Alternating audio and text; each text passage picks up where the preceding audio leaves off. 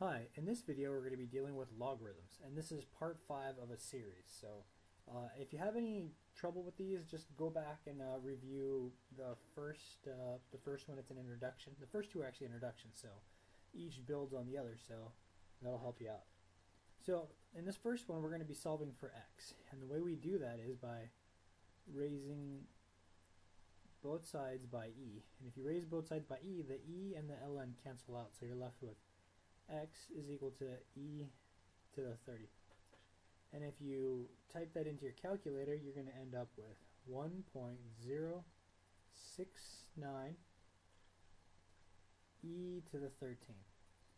And that would be the solution for the first problem. And now let's go on and solve this second one. Now here again we're going to be solving for x. And the way we do that is we need to get rid of this e right here. So in order to get rid of that, we're going to use the natural log on both sides in order to get rid of the e, to cancel it out.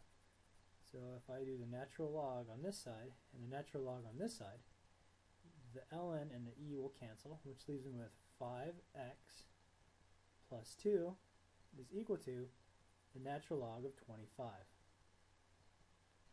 Now, at this point, all I need to do is just move the 2 over and divide by 5, and that'll solve this. So if I move the 2 over, I'll be left with 5x is equal to the natural log of 25 minus 2.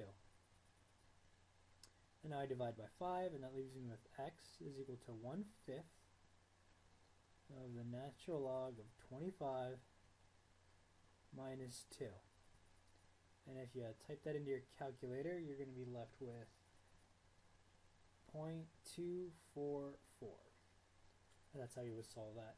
By the way, you might want to pause it before I start solving it and try to work it out on your own. If you do that, I think it'll make it easier for you, or actually more than anything, it'll reinforce it. That way, if you get something wrong, then at least you can you see where.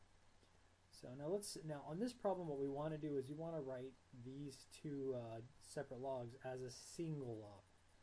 And after you combine them as a single log, I want you to solve for it. So go ahead and try that. And I assumed you paused it, and if not, pause it, and I'm going to continue on now. So if you notice, looking at these two logs, you notice that this has a base 3, and this has a base 3. And if you have two logs with the same base, you can combine them. And this is how you combine them. So you would say log of base 3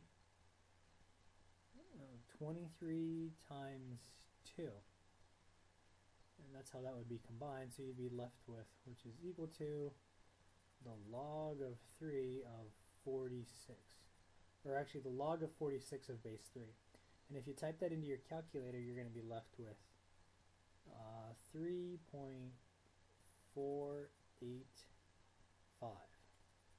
And that's how you would solve that. Well, actually, and this is kind of tough to just put it into your calculator, changing the bases. So the way you would solve this is actually saying the natural log of 46 divided by the natural log of 3.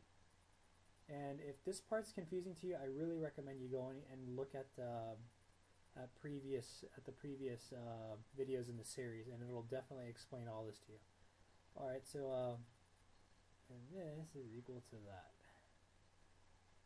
So there you go. So I hope you liked the video.